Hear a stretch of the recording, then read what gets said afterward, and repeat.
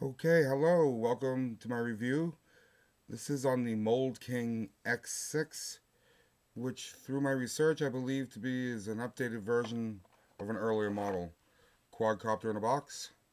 Comes in this plastic housing case so you can carry it around, make it portable.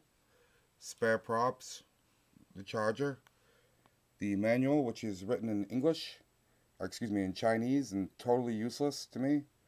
Uh, so that's one of the drawbacks to it. Onto the quadcopter, has this protective housing here. Then the quadcopter itself, I must say, the build of this is pretty well. The finish and the durability factor seems pretty good. It's clearly a X4 Hubsan knockoff, but I'm impressed with the build. Like one of the drawbacks of the Hubsan is the legs that come apart. This actually has little tiny screws. I don't know how good that is, and I'll talk more about that later. The battery is impossible to remove. I'm afraid I'm going to damage it. Um, and then also I noticed upon closer inspection that the shaft that holds the props varies in length on different motors. It's kind of hard to see here, but like for example, let me see. Yeah, this one out here is significantly longer as opposed to this one, which is more on top of the motor.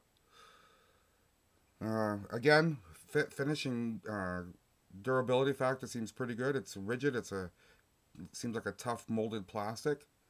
So I'm gonna give it 5 props for its design and its color. I like the red props and the white props on the blue. It's pretty good.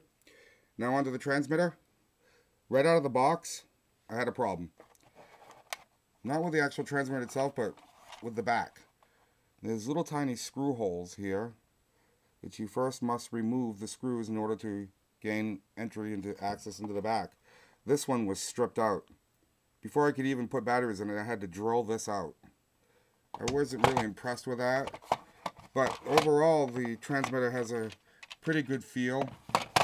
The gimbals are cheesier plastic. Has your trim controls. Seems okay. Everything stores in the box itself underneath. I'm not going to open it because it's a mess. It's kind of difficult with one hand.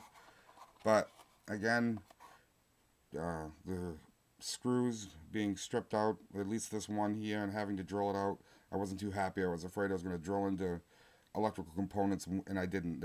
Fortunately, there's enough tolerance to allow you to drill that out safely if you should have to. So it is a quote-unquote 6-axis quad. I've flown a little bit. It's pretty darn good. It's pretty zippy. I'm not sure what size the motors are, but it's right on par with the X4L, maybe even a little bit more so. On here, there's a couple buttons. This one I would assume is for high modes, medium modes, fast modes. I'm not sure what this one does yet. I'm still working on trying to figure that out. But overall, for the 28 bucks that I paid for it on T-mart, not a bad deal. Next to come is some flight video.